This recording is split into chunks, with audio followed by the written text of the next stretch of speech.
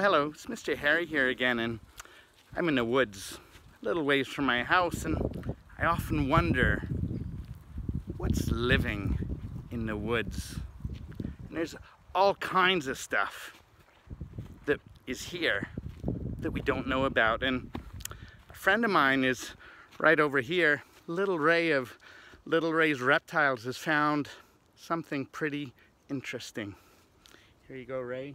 Hey guys, how you doing? Harry, thank you for coming and meeting up with me here. So cool. It is very cool. Harry and I go way back. So I'm sitting here and I have found this hole right here in the ground. And it really looks like an unassuming little hole. Except I saw something coming out of the hole. Snakes do live in the forest around here. And what do snakes do in the winter? A lot of people kind of question that. And many spend time in something called a hibernaculum. So a hibernaculum, what's a hibernaculum? I can tell you that this is a hibernaculum.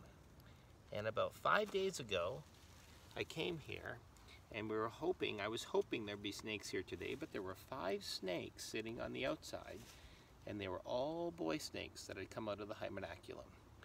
It'd be really cool to find out why there would be 5 boy snakes sitting outside the hibernaculum. Anyways, here's Harry. Thanks, Little Ray. It is so cool, this stuff that we don't even know is there, but it is there. What I want you to do this week, ask your friends, ask your family, ask your teachers too about snakes. Down below, I'm going to link to some things, to Little Ray's and others that can help you learn about snakes and hibernaculums. We'll see you soon.